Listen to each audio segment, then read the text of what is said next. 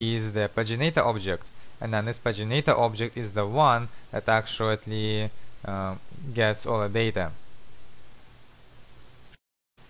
So we have a huge problem here. Instead of the book output variables, we have a paginator object. The problem is that we are not fully following a philosophy of no logic in the view script at this point. We ignored that because of the transparent way that the paginator works. What we want to do is to make sure that the view script receives only fully processed variables. So instead of the view script doing the paginator work, we are going to let the controller do the paginator work and then pass the ready book variable onto it.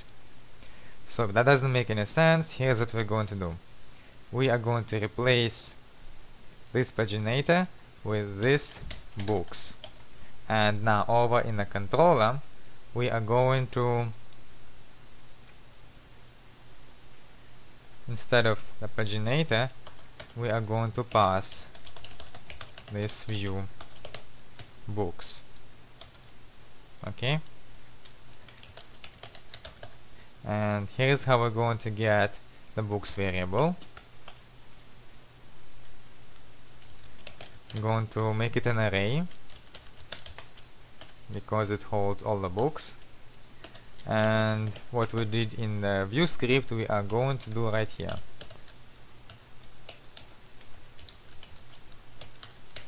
Now, quite honestly, the only reason I have to do this is because this particular page that I chose to do the tutorial for is quite complicated because of the paginator.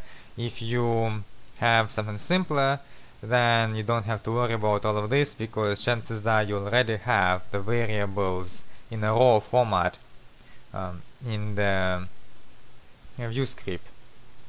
I'm only doing this because I have the paginator unprocessed. Okay, so all I'm doing here is I'm creating a books array, and then I am cycling through the paginator. It does all the database queries and gives me only the set of books that I need at the point, and it puts each of those books into my overall books array, and then I'm putting the books array into the view so that I have a clean set of variables. So I should not see any difference in my regular view, but I will see a difference in my AJAX request. Okay, now I have books in a JSON format being returned to the web browser.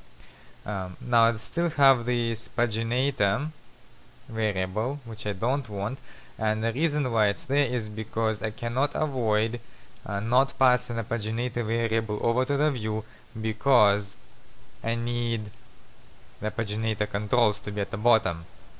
So I'm going to do this the old-fashioned way, and I'm going to check if it is not an XML HTTP request. And this is the part that I was talking about earlier. Most developers use this check to see if the layout should be disabled or enabled. I am using this instead to adjust some of the controller's events. So if it is not an XML request, then display the paginator. And of course, if it is an XML request, then this paginator is not going to be passed over to the view, and I will not have the paginator object in my JSON. I will have just the books.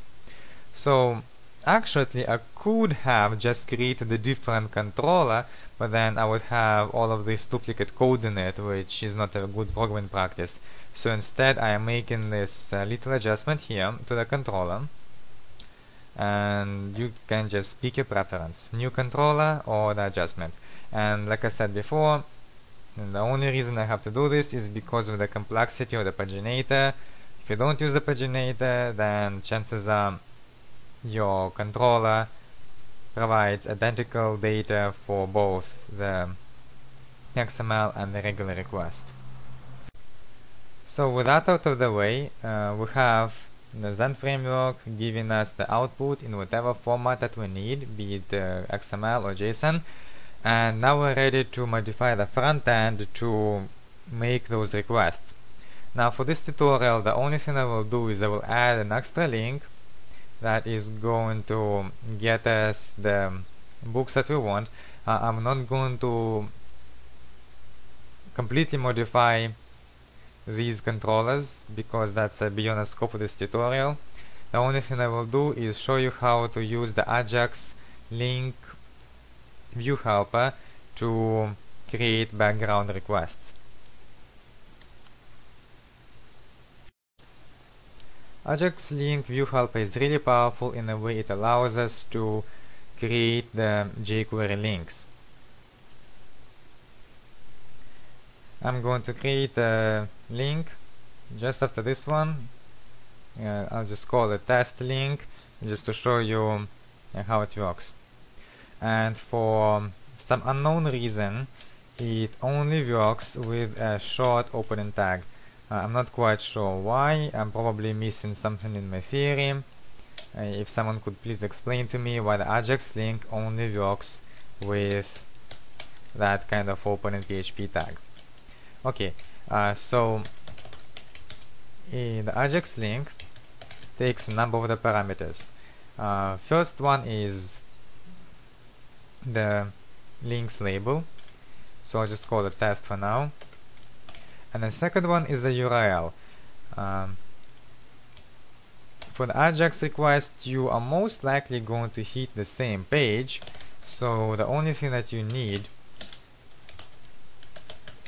is the blank URL helper that's going to point to the same page. If not, you can always use the combination of module, then the module name, and then the controller, and then the controller name, and so on.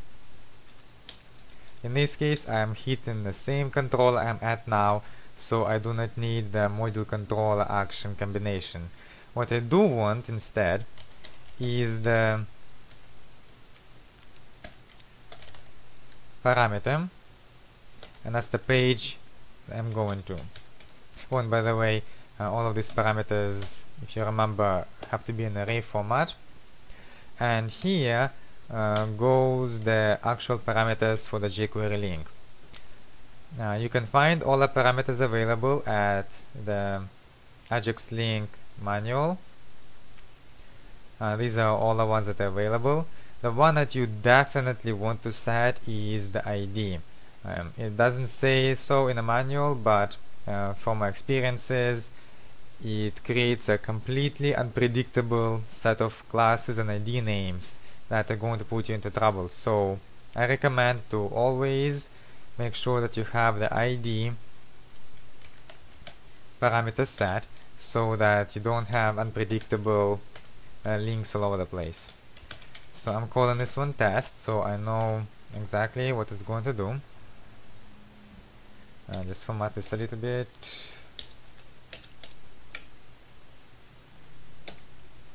Okay.